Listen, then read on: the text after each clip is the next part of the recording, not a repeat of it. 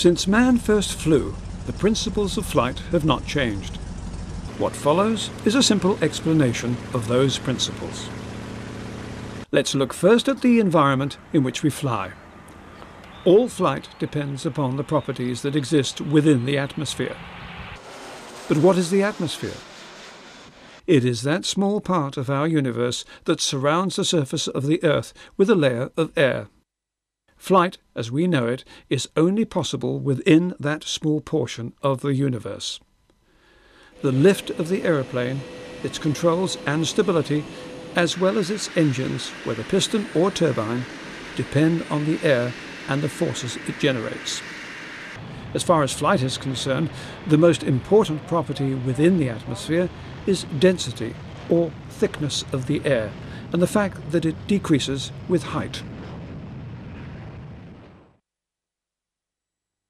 How much does air weigh? Well, at 1.2 kilograms per cubic metre, most people would find it hard to lift the weight of air in the average-sized room. But to complicate matters, the weight of the air changes with altitude. At sea level, 3 cubic metres of air will weigh 3.85 kilograms, but weigh only 1.8 kilograms at 20,000 feet, and less than 0.45 kilograms at 60,000 feet. Obviously, pressure also decreases with height, which is the reason for the decrease in density, the air close to the Earth's surface being compressed by the weight of all the air above it. Just as the pressure and density decrease with height, so also does the temperature, and at a regular rate, about 2 to 3 degrees centigrade per 1,000 feet, right up to 36,000 feet, beyond which it stays relatively constant at minus 57 degrees centigrade.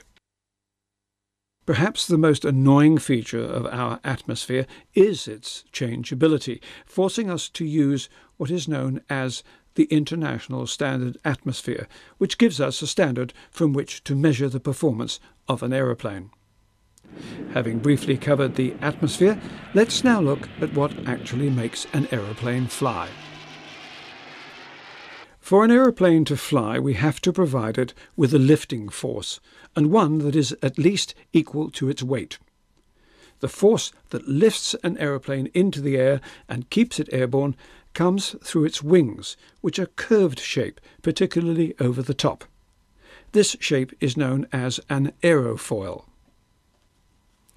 Lift is the result of a number of effects, but without becoming too scientific, we might say that as air flows over a curved surface, in this case the wing, it will change direction and accelerate.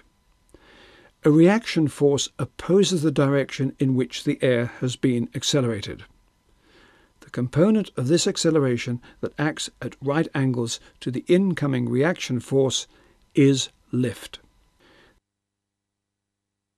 The wing is tilted at a small angle, which is known as the angle of incidence.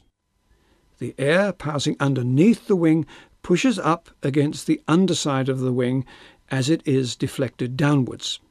In effect, what is happening is that we are decreasing the pressure over the wing's top surface and increasing it underneath. It is the wings of the aeroplane which support the aeroplane in the air and prevent its weight from making it fall to the ground. Increase the size of the wing and you increase the amount of lift.